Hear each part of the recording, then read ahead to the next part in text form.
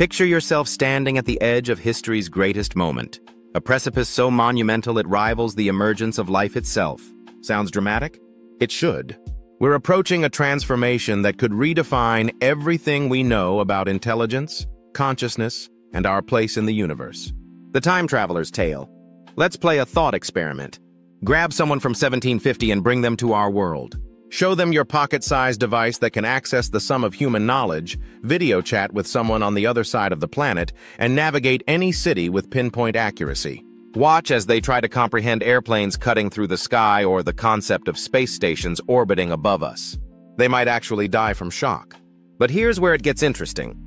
If our 1750 friend tried the same experiment by grabbing someone from 1500, the reaction would be far less dramatic. The gap between 1500 and 1750 pales in comparison to the chasm between 1750 and today.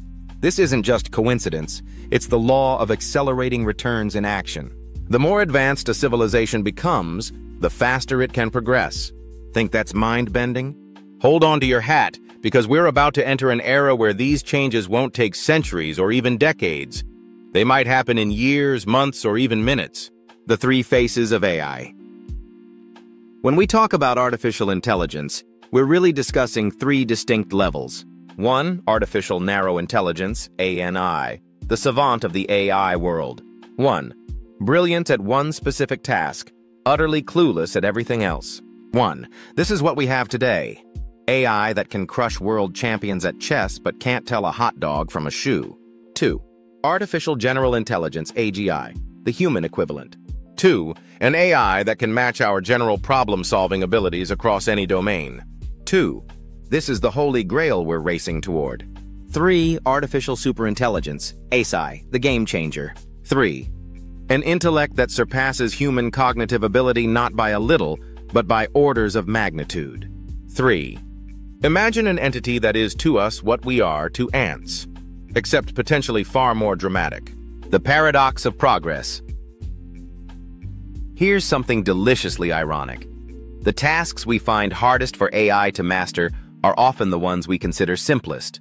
A computer can calculate complex mathematical equations in microseconds, but it struggles to recognize a dog in a photo or understand a children's story. Why? Because evolution spent millions of years optimizing our brains for these simple tasks, while abstract mathematics is a recent human invention. This leads us to the grand challenge. How do we create AGI? Three main approaches are being pursued. 1. The copy-paste method. Reverse engineer the human brain and replicate it digitally. 1. We're already making progress. We've successfully mapped a flatworm's 302 neurons. 1. Only 100 billion more to go for a human brain. 2. The evolution speed run. Use genetic algorithms to simulate millions of years of evolution in a compressed time frame. 2. Nature took its sweet time. We're trying to hack the process.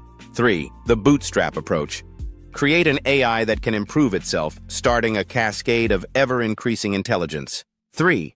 Imagine teaching a student who gets exponentially smarter with each lesson.